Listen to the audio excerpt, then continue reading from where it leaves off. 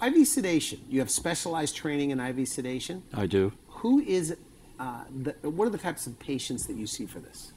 Well, the types of patients we see for this are the highly anxious patients, Okay. patients who've had bad experiences, dental experiences in their past. And there are a lot of patients out there who are just absolutely terrified of having dental procedures done. You say they don't remember the procedure sometimes. Is that right? They do not remember the procedure at all. I was just talking to a patient that we did crowns and bridges and lots of other treatment for, and she said, it's great. I don't remember a thing about the appointment.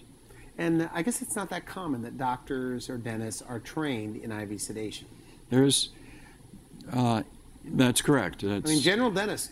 General dentists, it's only a handful in Okay. Columbus that actually do IV sedation. There are a lot of dentists that say they do sedation, but the IV sedation is the It's different than safe, effective method of sedating patients.